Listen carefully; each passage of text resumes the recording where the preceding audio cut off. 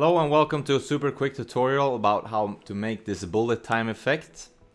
So what you want to do is you go into your project where you have your 360 files. Then you go to one of the clips where you want to create this effect, this bullet time effect, which I showed you in the intro, like that.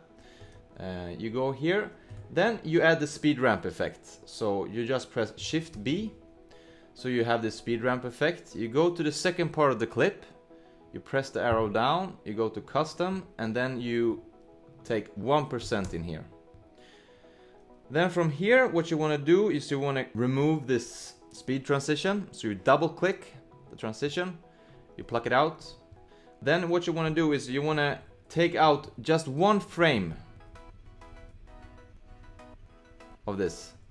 So I'm just taking, checking with the arrows front and forth. So I see next frame comes in here, so I will cut here.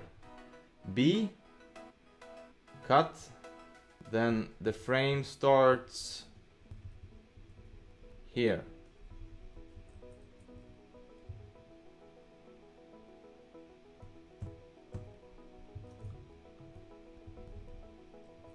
Just want to make sure it's the right frame.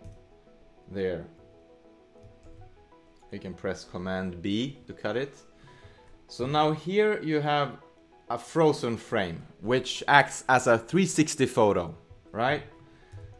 So what you want to do is first you can ramp this regular footage up to 100%. Then you can play around with this as you like. So let's just say I want to make I don't know, some kind of move here. So I add a keyframe. And on the end part of the frame, I just do something like that.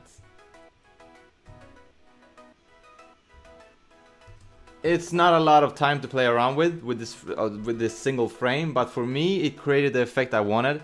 And I searched the internet yesterday for about like 3 hours to find some kind of solution to getting some 360 photo or anything like that to create the bullet time effect, but this morning I found out, or I came on the thought to just do this trick, which worked out for me. So have a nice day.